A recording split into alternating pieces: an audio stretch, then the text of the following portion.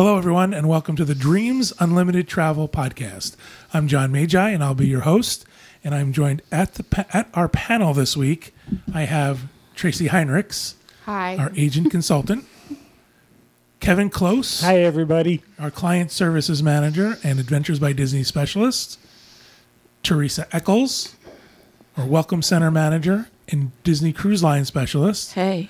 And our technical team today is made up with associate producer Ryan O'Clavin. Hello. And producer Craig Williams. Hi. Thank you, everybody, for joining us. This week, we're going to talk about a Viking cruise that Kevin and I had a chance to go on. In October of 2015, Dreams Unlimited Travel hosted 30 guests on a Viking River Cruise in France. It was the first time we've done a group on Viking. And we have a lot of really great information to share with you. We're going to talk about the ship itself, and then we're also going to talk about the itinerary. We're going to break this up into two parts. This week will be focused primarily on the ship and the processes of the ship and the food and things like that. And then next week we'll talk about the itinerary and what we experienced in France. So we're going to get started. We're going to talk a little bit about embarkation. The reason why I want to talk about embarkation is because this is like nothing I've ever experienced in my life, ever. This was the weirdest getting on a ship I've ever had in my life. But that's because we compared it to ocean cruising. Again, never been on a Viking cruise before, never been on a river cruise. Tell us about it, because you remember you had the same reaction I did. I did. We had pre-nights. We stayed in Paris for a couple of nights beforehand, and we took the shuttle. We took a bus to the dock. The Viking cruises used to dock in Paris, but that has changed. They're now docking about 11 miles outside of Paris in a town called La Pec. We'll talk about La Pec later, but we took our bus out, and the bus stopped in the parking lot, and they told us our luggage had been tagged, so they would bring it to our room so we could get on the ship. And we walked up a gangplank, the gangway, and got on the ship. No one said anything to us. We just walked down the ship. And there was no security. Nobody scanned our bags. Nobody asked. I didn't have to go through a metal detector. I got on the ship and they said, "Oh, hi, who are you?" We told them who we were, and they said, "Oh, do you want the keys to your room?" We said, "Yeah." And he gave us the keys to our room, and then said to us, "Did you get wine and cheese and snacks? Like, are they out?" He goes, "No. Did you bring any with you?" I said, "No, we didn't bring any with us." And he said, "So it's potluck?" Am I supposed to bring enough for everybody? right. He says, "There's a grocery store across the street. You should get some wine and some cheese and some snacks." All right. So we walked to our room. That's it. There was no, "Can we see your passport?" There was no, "Do you have to go through a metal detector?" There is no... Wait, okay. I'm looking at the picture. That red thing, you had to go up That's that? our gangway. You had to go up that thing? It depended on when you docked, what the tide was in the river, because there were times when that was absolutely flat. Because I'm looking at it like that, I would need assistance. Someone would have to be behind me. I have to tell you, at times pushing. it was steep. The gangway actually had metal rungs screwed into it for the times that it was the steepest bars to give you traction up it was or padded. down. For the most part, though, the nice thing too is they could adjust it. So sometimes if the tide was too high, you got on the second level as opposed to the third level. Okay. We got off one day and it was very, very steep. By the time we got back to the ship had leveled out and we walked on fairly flatly. So it's very unusual for us, and we didn't really know if we did it right. It was like something else is supposed to happen here. Anybody listening to this show is going to think that we've never been anywhere before. We've never been on a river cruise before, and all we had to compare it to was the word cruise. So we've compared it to Royal Caribbean and Disney and Norwegian. This is an entirely different beast. Right. And something we came to learn quickly is it's a very different cruise, even from the aspect of the ship. The ship is much smaller, obviously, than any other. It held about 200 people. Right. Cruise we've been on. Beautiful ship, beautifully decorated. There are 3 decks. The lower deck is all residential. The second deck is residential and the dining room. And the third deck is residential and what they called the Akavit Terrace. And that was a multi-purpose room.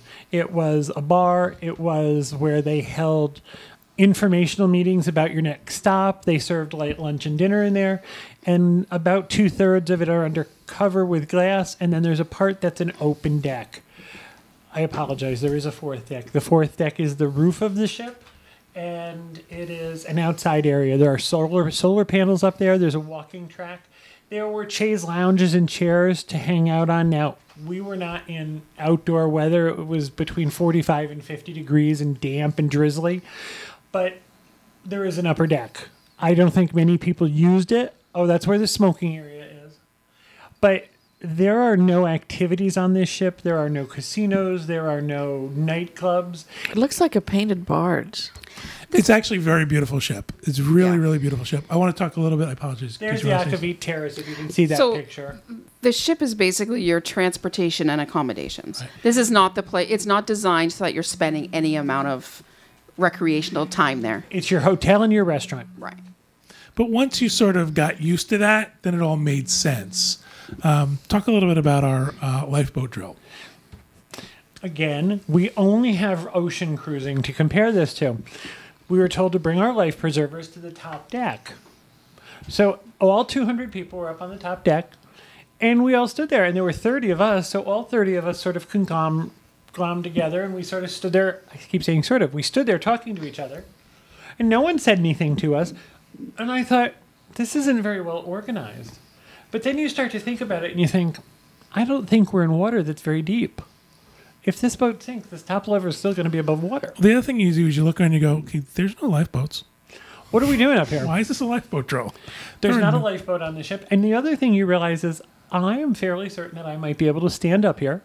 And if I can't stand up, I'm pretty sure I can make it to shore. So after we were all stood there for about 10 minutes, they said, okay, you can go. No one made an announcement. We didn't have to wait for the 7 short beeps and 1 long beep. No one showed us how to put the life preserver on. So they just wanted to make sure you knew, A, what the life preserver looked like. Yeah, where to go. And B, how to get to the top deck. However, this was done on a day when there was a shore excursion where there was shuttles in and out of Paris. So 2 of the husbands in our group, and they know who they are if they're listening, saw that we were having the lifeboat drill and went and sat on the wall across the street from the ship till it was over. So it wasn't like they didn't take attendance. They didn't do This was anything. more of a suggestion than anything else. I have a question. Did the day that you embarked, was everybody getting on the same time, or was it kind of get off, get on in different areas? No, people were staggering on and off. The day the cruise started, our cruise started on a Monday. However, this was a learning experience. Our ship did not leave Monday. We stayed docked in the same area, and people had the opportunity to take the shuttles back in and out of Paris. We did not leave the dock until Tuesday night. So the ship stayed in the same place for 2 days. And you went and did other things. Now, they did tell us on the second day that if you were getting off the ship in the morning, you couldn't come back until 3:30 because the boat was going to move. And we said, well, where's the boat going to go? And they said, well, nowhere. And how do we find it? It's just going to pull out and go up and down the river for a little bit and come back. They didn't actually say this, but I get the feeling that someone else needed to use the dock. So they were just vacating it for a short time. But that was the difference. This does not look like an ocean liner. It doesn't feel like an ocean liner. You described it as a barge. It is a hotel on water. And there's a very nice restaurant and a lounge. They do have a store. They said to us, somebody made the announcement, don't forget to visit the ship store. So I went looking for it, and it's in the lobby, and it was 6 shirts, 2 hats, and a book about Vikings. We actually have a picture. I'd like to show these guys a picture of the store that we took. The other thing I want to point out, too, is one of my favorite parts of the lifeboat drill. Oh, there's the store. One of the favorite parts of there it is. It's giant. Don't get lost in the store.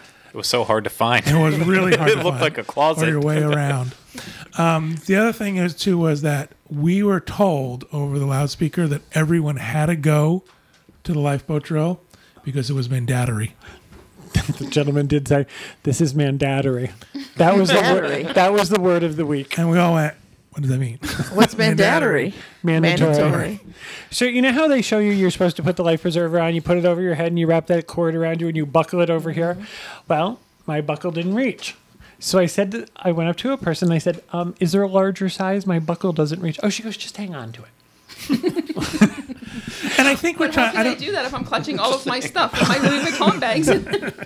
I want to make that this sounds like we're Right. It sounds like we're bashing it. I think what happened was when we first got on, it was so different than what we were used to that it took some time to get used to what it More was. laid back. Right. Little- And then much more laid back. once we got on, the experience was really incredible. The interior spaces of the ship are beautiful. This is one of their newest ships. It's the Rinda, and it's a longboat. So, which is one of the reasons why we didn't dock in Paris, is because it's a little bit too big for the docks in Paris. also because there are so few people on. People are extremely friendly, and I don't mean overly friendly. I just mean you see the same people over and over again. So it was. Craig, and bring there's- this picture up. This is the library. Again, don't get lost in the library. It's literally at the end of a hallway. Before It's you actually in the center of the ship. You're It's right. just above the check-in desk, and it's just some chairs and a lamp. And when the weather got cool, and they knew people were going to be in and out of the ship, they put throw blankets on the back of all the chairs. So if you were sitting there, because I know you can't see it, but just in front of that, there was a sliding glass door on each side, and you go out either side of the ship. So those doors opened fairly frequently, but they wanted people to be comfortable. And right across that was the internet lounge, which was 2 computers and 2 rolling chairs. Yep. So, I mean, it was, again, it sounds like we're making fun of it, but it was just because it was such a different It was experience. truly a learning curve. But the like ship a- is beautiful. The interiors are beautiful. It's very modern, very Swedish.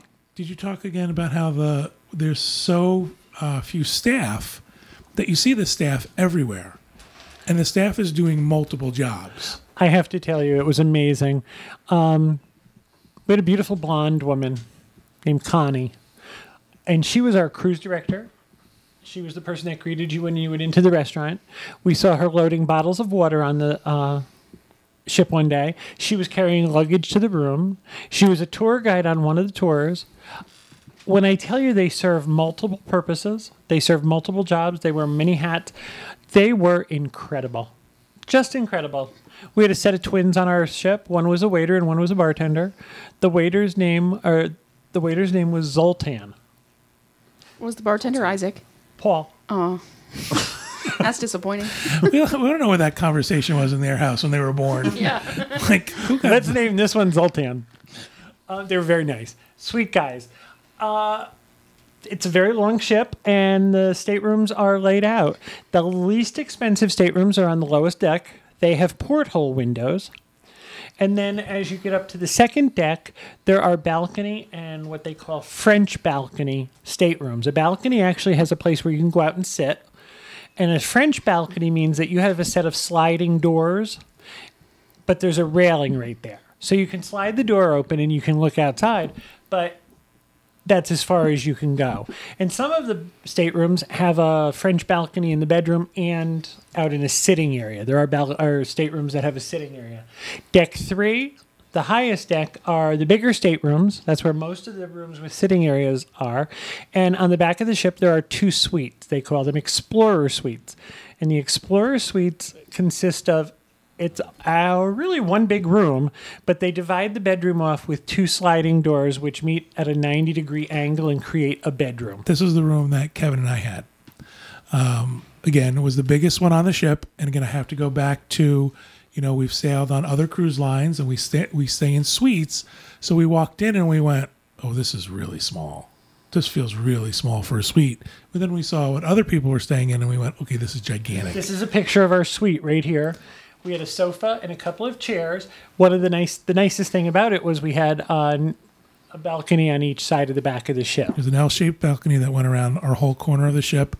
And we had 3 sets of sliding glass doors. So that's the other part of the And 4 tomatoes.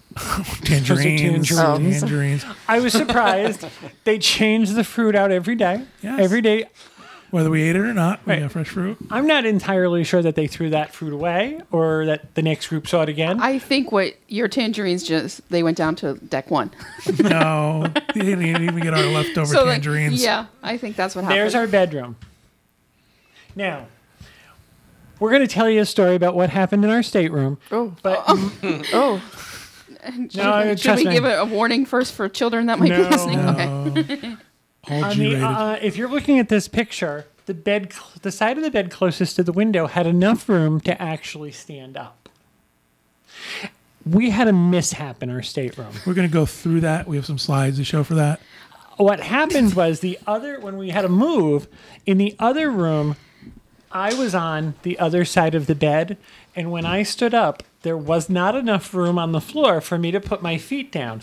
So I had to stand up like in ballet, 5th position, with my feet out, straight out like this.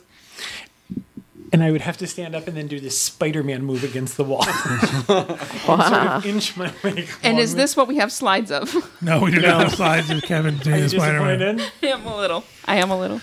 So during the course of, again, our room was beautiful. We loved it. The bathroom was very nice, very spacious, nice shower. Very modern, very... How accessible is the ship? Like, I see that big steep to get in. You're talking about going to different levels. Are Not there very elevators accessible. on There's an board? elevator between floor 2 and 3. We actually have a picture There of the is elevator, not if we an can bring that elevator up. to the top deck where you'd have to go for a lifeboat drill. Oh, okay. And there is not an elevator to the least expensive rooms. There is literally an elevator that goes between the 2 main floors. And when you walk in, are you That's the walking in elevator. on deck 2? It's either deck Depends. 2 or deck 3. Okay. Now, one day, we were near a lock, and we actually did have to go up on... The boat was riding low in the water, and these are very old docking places. So we actually entered on the top deck. So handicapped accessible. I didn't look at a handicapped accessible stateroom, but getting on and off the ship. Now, there are these amazing cast members or people who are working there that are quite willing to like hoist you up and walk you up Sure. and down and stuff. However, that's not really handicapped accessible to Right. me. If you would have to stay on either deck 2 or 3, because that's the only place where the elevator is. But the good news is that's where the restaurant is, as then Right. the lounge is. So you can get to the major locations. Unless your on the stateroom ship. is on deck 3 or on the lowest deck, deck 1, there is not a reason to go down there. There's nothing public about it. It's staterooms. And the upper deck, it's an outside sitting area. If you wanted to go up there, you had to be able to climb stairs. Let's show a couple more pictures of the interior of the ship. That is the main lobby of the ship. That's the staircase from deck 3 to deck 2. In the back corner where there's a TV, that's where the concierge is. If you want help when you're in port with an activity or a tour or information, it's back there. And beyond that, behind the staircase, there's 2 sets of double doors, and that's where the dining room is. And we'll talk about the dining room later. That's the dining room. Yes, we have a picture of the dining room empty. And it was what really amazed me about the dining room is when we walked in, I thought, well, this is really small, and there's only one on the ship, and everyone has to eat there at the same time. There's only one dinner seating. However, they accommodated everybody beautifully. They served everybody on time. It was really, really great. There were some shocking things about the dining room. The dining room, I thought, was restaurant quality food. The food was excellent. There was a couple of things that were not to people's taste. One night they served frog's legs. And you got to choose, or was it a set there were menu? options. There was Okay. always and before dinner, the chef would come out in the lounge that was up on the third floor, excuse me, and he would tell you what was available for dinner.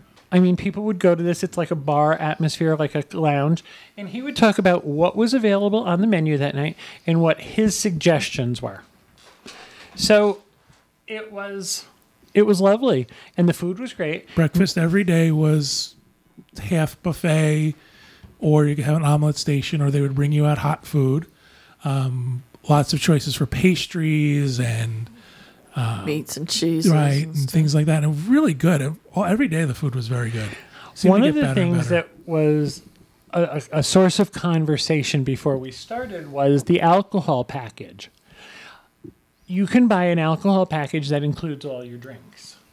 However, wine is available at lunch and dinner. And being someone who's worked in the travel industry, you assume they're going to offer you a glass of wine. The wine was completely free-flowing.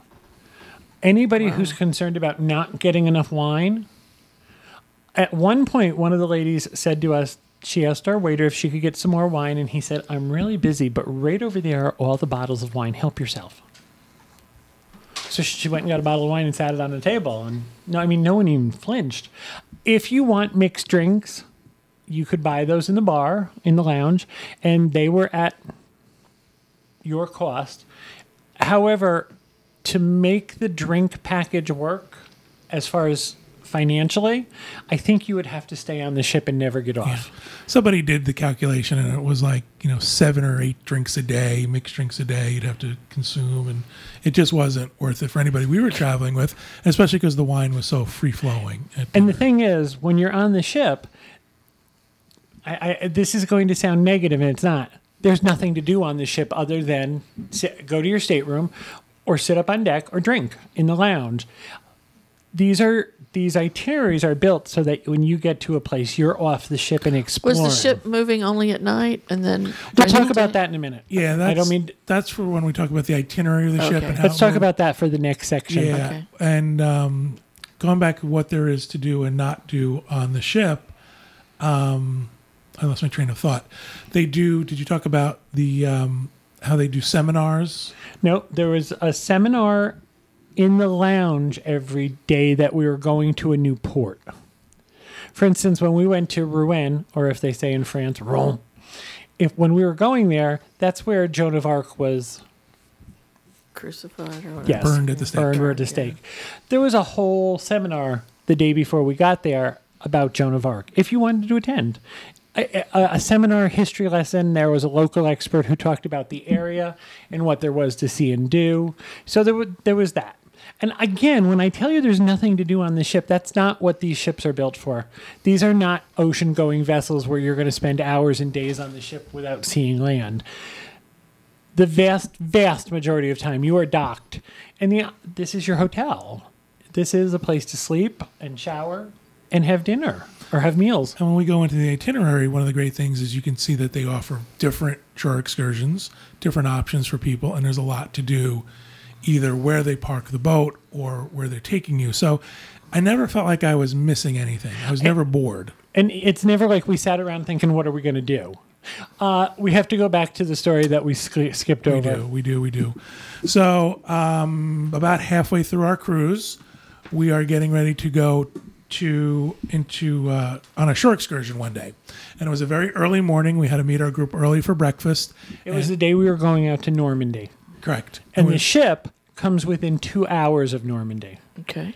So you have to get off the ship, and then there's a bus ride out to the American Cemetery and the beaches at Omaha Beach. And Right. so, but you were leaving at 8 a.m. So we had to be, and that was, you had to have breakfast and then be off the ship. Go ahead.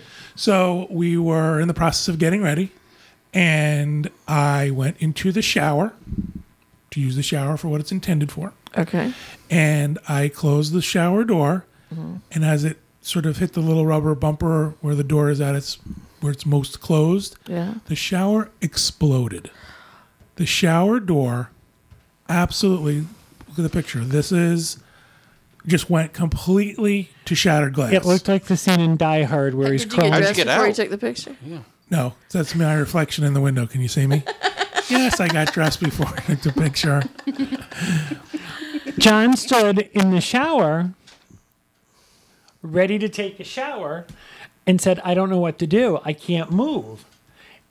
And I said, hang on. And I went and got him sneakers, and I handed him sneakers. This is the floor of the shower. I don't know if you can really see how much glass. Did you hear it from where you were? It sounded like something exploded. So there were 2 stationary pieces of glass, and then there was like a sliding barn door. Yeah. So he said, what am I going to do with sneakers? I have no place to sit. And I said, all I kept saying to John is, are your eyes okay? Are your eyes okay? Because I thought, if he has glass in his eyes, this is an issue. Yeah. So we had a throw blanket in the room, a very thick, heavy throw, like a not a comforter, like if you were sitting on the couch and you were Right. cold. So I went and I laid that down, and John walked out on that. So I called the Wow. desk and I said, the bathroom door exploded. There's glass everywhere. We just had a fight, and he I said slammed to the the man, shower door. I don't know what to do. And he had the most charming response. Oh, dear Lord, I don't know either. There you go. Not helpful at all. So somebody was supposed to go with us and stay in the room next to ours. So we knew at one point that room was empty. It was a mirror image of ours. So I said, is anybody in the suite next door? And he said, no. We never sold that. I said, can we use the shower? He said, yes. I said, you're going to need to have somebody bring me some keys. So they brought us the keys, and we were next door showering. And in the meantime, they called us up, and they said, while you're off the ship, we will move all of your stuff To the other room. to the other room. And we said, okay, but we moved our stuff ourselves. But later that day, Connie, the cruise director, said to us, I'm really glad we had another room available because I don't know what we would have done. We don't store extra shower doors on the ship. So what I didn't say was John came out of the bathroom and it looked like John had been spray painted or with a Windex bottle with red paint. He had thousands of little tiny cuts all over his Oh body. my God. Luckily, I wiped myself off and I was fine. Nothing. I was not cut. There was no open cuts. I didn't continue bleeding.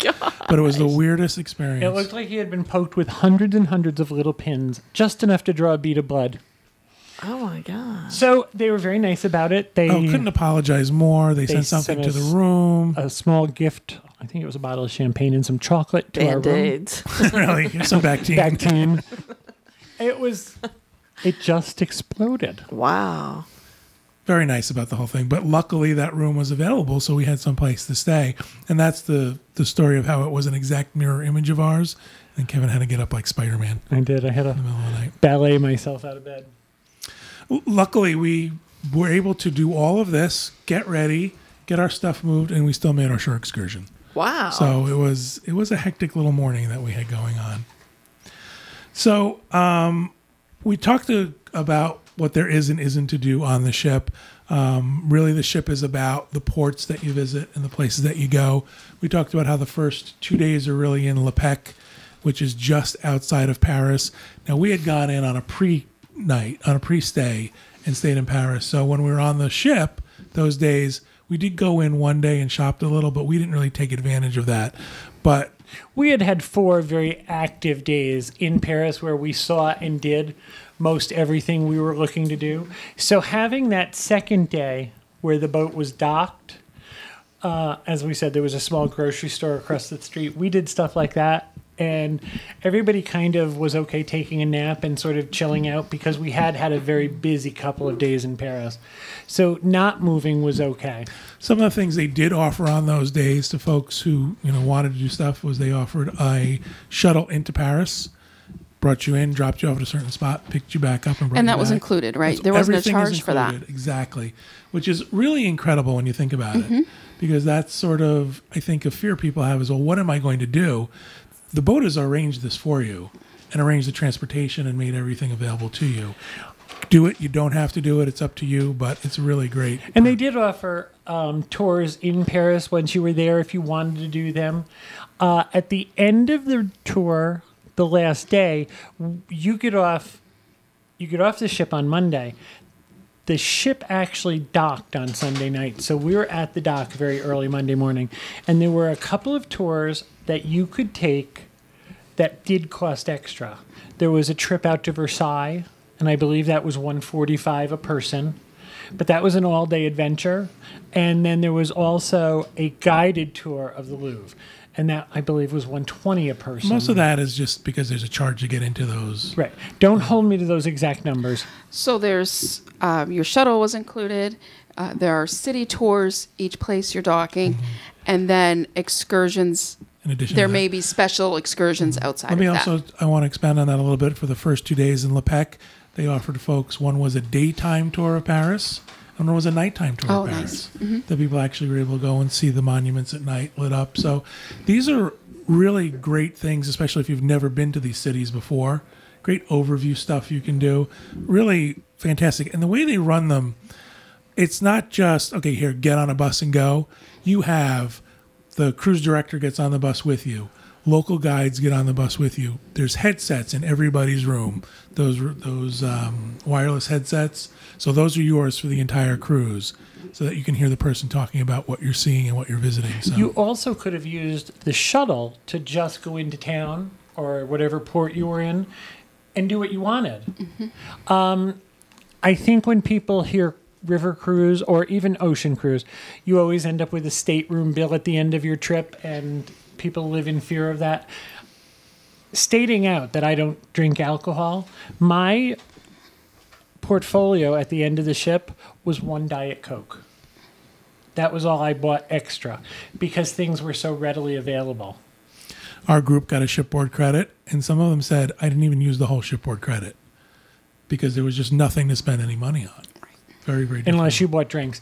But because your day was so active off the ship, it wasn't like there was time. There wasn't really a place where you could just hang out and have cocktails. You were busy. It was a busy day, unless that is what you chose to do. So after years and years of selling river cruises, I've never been on one.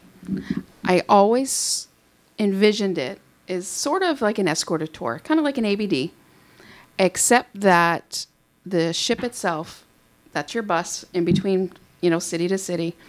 Your ship, your stateroom, that's your hotel. And then you go and you do other things outside of that. So like on an ABD, you wouldn't spend time in your hotel doing activities. Right. You go out and about. Exactly. And so these activities, these shuttles, some of these shore excursions, they're included, just like they would be on an ABD or a The land. majority are. Yeah. And the difference would be, and like with an ABD, if there's something special or unique you want to do, you would pay extra to do that. And then, so it's really that kind of thing without having to pack and repack Correct. every couple days, The like other- you do on a land. The other comparison you can make to an Adventures by Disney is that because you see the same people over and over again, and because the cruise director is always traveling with you, you really feel like these folks are taking care of you. Right. I mean, they know us by name and everything, how are things and what can we get you and what can we do for you? And, we're going to talk a little bit about some of the things we did different than what was offered by the ship. And it was always a concern of, are you okay? And what can we do to help you? Concierge was right on the money with, there were people on our group who wanted to do their own thing and sort of go off and do special things, and they made dinner reservations for you and transportation for you. They really took care of people. I also don't want to make it sound like you're on a bus all the time. In several of the places we stopped where you could get off the bus or off the ship and you were right there. Right. Yeah. Right. Experience I these think the cities. Paris thing it was kind of a unique situation, right? The size of the ship. I think they've changed the long ships to outside. Right. I had heard that they were going to run a test. From what I understand, the problem is that they're concerned about the long ships turning in the center of Paris because it takes them about 5 or 10 minutes to make the turn. And I think they're afraid of taking up that much river time. Right. So what's happening is they're taking them out of to a less busy part of the river to do this. It was my understanding that they were going to run a test. I haven't heard that anything's changed. And what they told me on the ship was no, they were going to park in Lepec from now on. And unlike the larger vessels, the large cruise ocean liners, you're getting into smaller areas, smaller communities, small towns, and in many cases docking right in the center of the The other action. thing, too, is you're also, in a lot of cases, every place we stopped, we were like the only people there, Right. meaning only tourists Right. there. Right. Because it wasn't a giant cruise ship of 5,000 people getting off all at once. So, and more intimate experiences, more romantic experiences. It's exactly in my head. You've got it how- absolutely right. Yeah. Yeah. Now, we're going to talk about this in our next show, but we did a round trip cruise. Right. Which are somewhat unique, right? I'm not sure how many of them are. This is you Yeah. go from Paris out towards Normandy, but you actually don't get to Normandy. You go to Right. Rouen, and then you come back. We will talk about that in the next show and what we thought about it, but I think it is unique. And what we've talked about is we would definitely do a river cruise again, absolutely positively. We've already actually talked about lining a couple up, but we would do one that wasn't round trip. Right. something, and maybe something that's going to hit more than one country, because you can do them where you're hitting 2, 3, 4 countries. The reason we chose this as our first trip was multifold. First of all, nobody who went with us had ever been on one. Right. People usually break their vacation up into weeks. This was a 1-week vacation. Right. This was a fly into and out of the same airport. It was a round trip flight. And we knew that we've been to Paris. Right. So the beginning of the end of the trip are in Paris. So I knew that would be... This was the gateway. This was a way to say, do we even like this form of travel?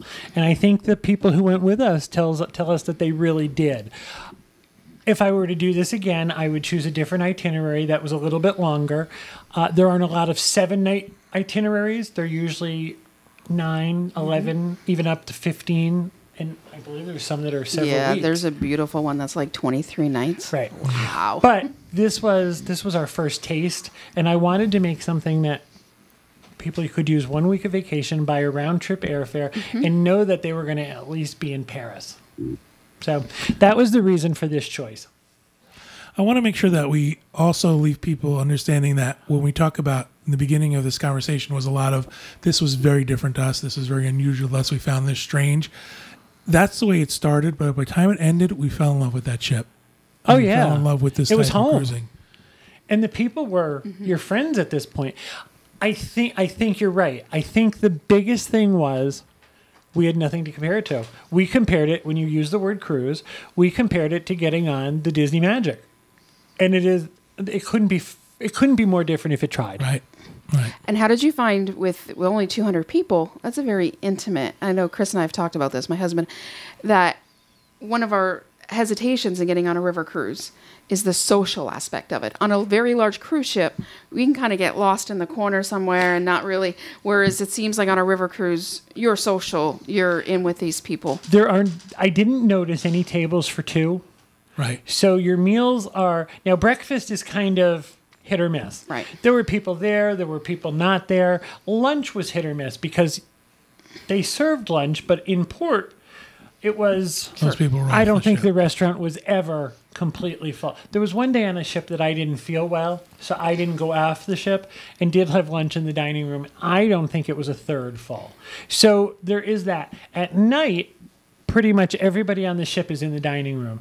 So you're kind of going to have to talk to... I know Adventures by Disney is gone into river cruising a little bit to make it more of a family experience, but you would agree that this is really not for families. I got to tell you, I don't know how young children would enjoy any of the ports unless you've got a kid who's really into history, because they're very history intensive ports. Yeah, there's not on the trip we were on, there wasn't a water park anywhere. Right. And there's no pool on the cruise And even the ship staterooms. itself. I mean, the staterooms sleep too. And I believe some of the river cruising companies will even say, they'll even almost strongly suggest you not bring your children. Well, Disney has asked AMA to build ships, and they've won awards for these ships because they have staterooms that sleep up to 5 people. Mm-hmm. They can accommodate families. You're paying for that accommodation, but they can accommodate up to 5 people in one room. That is kind of unheard of in river cruising. We had the biggest room on the ship, and it slept 2 people. None of them slept any more than that. So if you were a family with 2 adults and 2 kids, you need 2 staterooms. Right. The other thing I want to go back to, you talked about the social aspect of this cruise. Because we traveled with 30 people who knew us, and most of who we had traveled with before and were friends of ours. There was one couple out of the 30 that we had not met before. Personally, right. So we had people around us all the whole time. We had a table that was always people we knew. However, one of the things I did notice was that the passengers on the ship were friendly from like the second you got on. Right. Hi, how are you? Nice to meet you. Where you're from? I think they were used to being on this type of cruise and realized that was part of the experience, that it's a very social thing and that they're going to get together and they're going to have dinner together and hang out. I mean, there was not a lot of hand-holding and stuff like that. It was mostly at dinners and stuff like that. Right. Or when you went out on a shore excursion, we're all been assigned to bus A. because they would take 5 or 6 buses out. And I heard people saying, listen, my friends are on bus A. And they would say, oh, well, go see if there's somebody on bus B who will trade with you. And invariably that happened because some people didn't care and some people were trying to stay together. I don't think you would find it. I think you could do it at your level. However, I want to be honest, at dinner, you're probably going to sit with other people. There is no room service on this ship. However, if you didn't want to sit with people at dinner, upstairs in the Akavit Terrace, they were serving almost the same thing, but that was fairly empty. You're making me sound very antisocial. You are. You are. You're going to eat up on deck 4 with your life preserver. You do know I've met you, right? We have traveled with you before. I am familiar. The other thing I want to point out about the food, we talked about the food was very, very good. We thought the food got better during the cruise. But in addition to what was offered on the menu, at any point you could get a plain steak, you could get a piece of chicken or a piece of fish. I actually thought about you. There would be 2 or 3 appetizers, 2 or 3 entrees, and 2 or 3 desserts. Choices, right. Choices. And they were, for you, and not everybody knows, Tracy, but for you, they were fairly exotic. But as John said, the other side of the menu, you could get salmon grilled or blackened, or there was a steak, there was chicken, and there was always vegetarian option. And they didn't call them lighter fare, they called them classic fare or something like that. And then you could pick and choose the sides that were available throughout the evening. The chef was very accommodating, would make changes for you if there's something you didn't care for. Can I have this without this, or can I have more? Was of it this and Linda? that? Was she the chef too? No, Connie. Connie. No, it was a very nice young Linda. man Called her Linda. who had several of the women in our party aflutter. He was a handsome young man, and he was a bit of a flirt. Oh. And he would come around to your table, and he'd ask you how you were doing. And he had a very thick, was he French, I believe? French accent. And how are you doing? That was a horrible Is French that your accent. French It was his accent? French accent. Of all the times you spent in Pepe Paris, Le that's Pew the there. best you come How up are with. you doing? There we go. That was it. Sounds like fun. That was a great time. The ship was great. So we're going to end it there for our discussion of the ship itself, and we're going to pick this up. We have a 2-parter, so next week we'll doing part 2, where we get a little bit more into the itinerary and talk about what we did and what's offered to other folks. What we are doing for our Dreams Unlimited Travel podcast is at the end of every show, we are spotlighting an agent who is not here, who couldn't make it to the table this week. And we want to make sure that they get a little bit of recognition and also put a face to a name. If this is your agent, perhaps you might recognize them. And our spotlighted agent today is Stacy Wood. Stacy There's currently another lives... glamour shot. I Look know. at her. Oh, she went fancy. She went black and white. She did. Stacy currently lives in upstate South Carolina, but feels lucky to have lived in some amazing places along the way: Buffalo, Charleston, and the Jersey Shore, where she grew up. She graduated from the College of Charleston in '93 and taught elementary school until 2003. Stacy currently books Walt Disney World, Disney Cruise Line, and Universal Studios vacations. If you're interested in any of those destinations, if you'd like to work with Stacy, you can contact her at her email address on the slide. Stacy's very, very friendly. I like Stacy. Sweetheart. We love Stacy to death. All right, so that'll do it for our show this week. Thank you, everybody, for listening. Thank you for watching. Thank you guys for participating. I appreciate our panel here today. And we hope you have a great week, and we hope you have a great vacation.